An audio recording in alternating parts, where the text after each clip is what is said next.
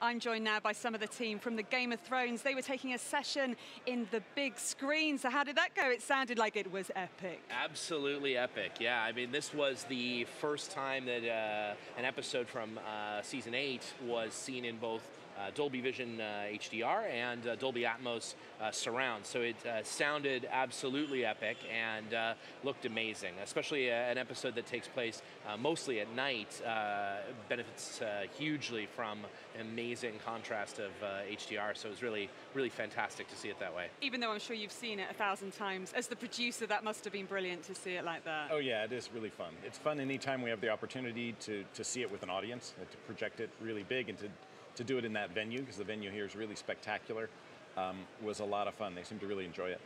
So what innovations were used in that episode?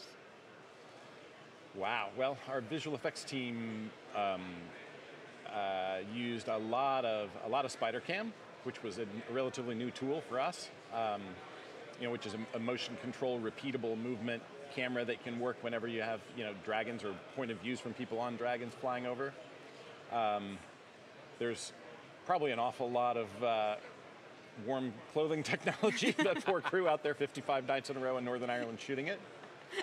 Flamethrower, lots of people in green suits. Yeah, all of that. And then actually, in the theater, Dolby Atmos and Dolby Vision, to see it remastered that way was a real pleasure.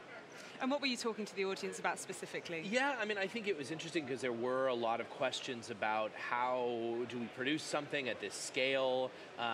Over the course of the entire series of Game of Thrones, we shot approximately 5 times the Lord of the Rings trilogy. So just the sheer amount of volume, how do we deal with that season after season?